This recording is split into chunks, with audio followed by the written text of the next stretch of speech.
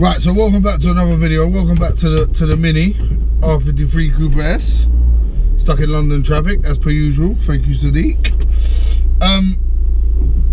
So today it's just going to be a little go out for a little drive in the Mini. I've been working so much, so I haven't really had a chance to drive it. I did get a chance to go out for a drive the other day, but I chose to go out in the TT because I've been neglecting it and it's fast and I love it. So I went in the TT instead. But today I thought, let me get the Mini out, give it a little run out, because I haven't really drove it a lot since I bought it. My missus has been driving it, so she's enjoying it, liking it, but I haven't had a chance to, so I thought I've got to go somewhere quick, so let me jump in it. And I thought, while I'm in it, why don't we make a little video? Seeing as I haven't really drove it, we'll call this a first drive video. Ooh, there we go, yeah, great. We'll call this a first drive video, if these people decide to learn how to drive, and we'll drive along and have a little chat. I tell you what, the thing I cannot wait to talk about is the clutch in this car. Now, people can get in the comments and tell me, other owners, people that know about these, because people have been very helpful with this car so far on a couple of little issues that I've got. But the clutch on this car is literally on or it's off. There's no length in it at all. It is just like good. So I don't know if it's because the previous owner had been dumping the clutch a lot. I know on a car before someone kept doing that and it messed up the clutch and made it sort of feel like the one in this car. But it's a nightmare. It's gonna have to 100% be changed, because it is just like you get out of this car with a sore leg. You drove around the shop. That makes no sense. So that is the first thing. Second thing, and it ain't even doing it now, so hopefully the sound will be alright in the video. But this car squeaks and rattles like you would not believe. Everything in this car rattles. So, but hopefully when we start taking it apart and stuff, it will, some of them problems just get fixed as the fact of taking it apart, putting it back together, and I'm sure we'll create a few more. What else? Stereo in this car is atrocious. It's just a normal CD player, FM stereo, but it's just not good. For some reason as well, I'm gonna do a 5 things I love, 5 things I hate video, but I'll quickly give you a little preview. The volume knob on the stereo is tiny. Like if you're grabbing for it while you're driving, honestly, it's like pinching someone's nipple. It's ridiculous. Like honestly, I don't know. I'll put when you're seeing the 5 things I love, 5 things I hate, but yeah, I don't know why it just reminds me of a nipple. Yeah, less the better, I suppose. Does like petrol as well. Seems to like a bit of petrol, but that's to be expected, I suppose. It's the way I drive, I'm sure. I've noticed, reading on the forums and stuff, a few of the common problems. My expansion tank needs replacing. It's completely brown. The seal in the lid is gone. This rubber seal on the petrol cap is gone. So they both need replacing. Wheel bearings at the back need replacing, but I already have those, just need to get them fitted. Top mounts on the suspension need replacing, but I already have those. They just need to get fitted. Stereo I already have. Replacement unit I already have.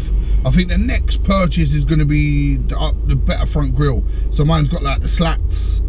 I want the like nicer one everyone's got, like, so that'll be the next mod, I think. As for driving, though, I like it. This steering wheel is horrible. I've got the 1 spoke sort of wheel. This will be getting changed just for the Mini 3-spoke wheel for now. Maybe we'll get a custom one made, like I've got in the TT. We'll see how the project goes. That's an expensive part, so I don't know. We'll see. We'll wait and see.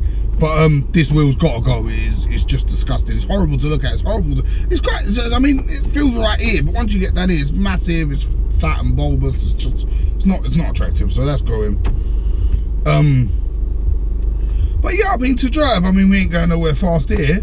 But to drive, I like it. It's a nice car. I did drive it back.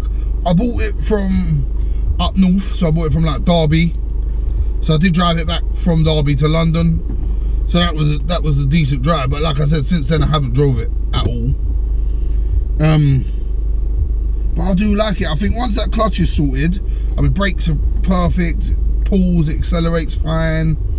I think once the little few problems are fixed, because it makes a couple of rattles and squeaks and bangs and clunks. And underneath the front, on like the front, like underneath, there's like a hang down of a bit of plastic, hangs down about that much, about 3 inch, and it scrapes on every single speed bump. Why it's there, I can't see a reason for it, for any reason. This will scrape on bumps that the TT won't scrape on, which is just absolutely ridiculous, since the TT is meant to be like a sports car, it's a hatchback. So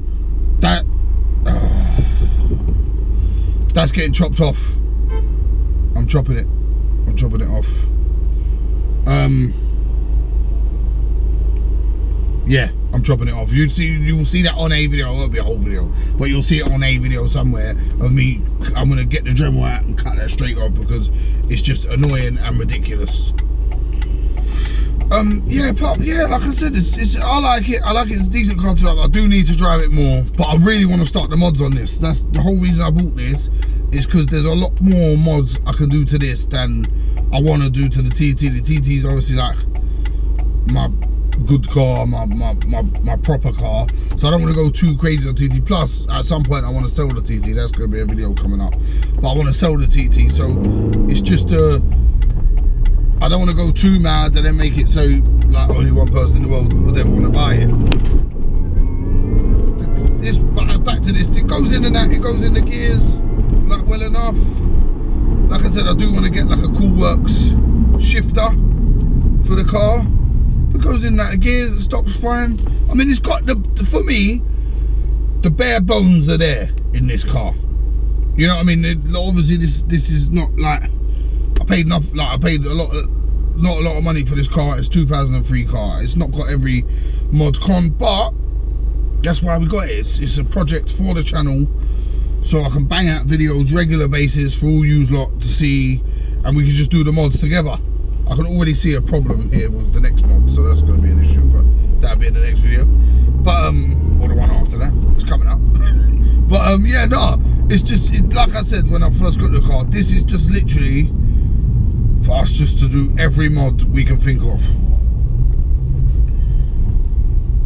preparing for why I save money for the replacement car for the TT, which I still don't know what it's going to be, but yeah, so that's what I'm saying. So yeah, let me know in the comments if there's anything I should particularly look out for, or anything I should particularly like get into and see if it's all right on this particular car. Like I said, people told me about look at the fuel cap, told me about look at the expansion tank, which I did, and they both need replacing, so that was really helpful. So yeah, if anyone's got any ideas on anything I should look at, anything I might need to change, please get on to me. I'm thinking about wrapping the car. If anyone's got any cool ideas, something they ain't seen before. Stereo, obviously, speaker upgrades, changing like carbon fibre and everything. So yeah, if anyone's got any chairs, I'm thinking of changing the seats, maybe put some bucket seats in it. I've never had a car bucket seat, always wanted one. So yeah, for tuning, stuff like that. If anyone's got any ideas, any good advice, get on to me in it. And if anyone wants to collab or anything, or like I always say, if anyone wants to put their car or their Mini on the channel, let me know. I'd love to come and have a look, like feature it on the channel. So yeah, just stay with me for this journey. Like I said, it's just a start. I've been super busy, but there is parts piling up in my house as we speak. There's tyres for this car, stereos, wheel bearings, top mounts. It's all sitting there ready to go. So I'm going to be ordering the clutch, I'm going to be ordering the front grille. So it's going to be a process, but we're going to get there. So yeah, stay tuned. Keep liking, keep subscribing. The support lately has been amazing. Subscribers are growing, which is wonderful. Views are growing, which is I think we're up to about 70 something thousand views now on the channel, which is amazing. Keep it going. And just yeah, if there's anything you want to see particularly with this car, I do want to take it on a track.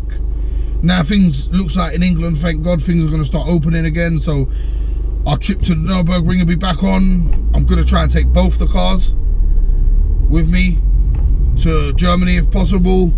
If I can find someone else I trust enough to drive, well, it'll be this car because I'm driving the TT. So yeah, we'll try and take both the cars over to the ring. Yeah, and we'll be hitting tracks here and doing all that stuff. So yeah, just stay with me for the journey, and I'll this is just a quick one today. But like I said, 5 things I love, 5 things I hate video is coming on this car. That'll be a full proper video. So stay tuned. Make sure you subscribe if you're not, and I'll catch you on the next video.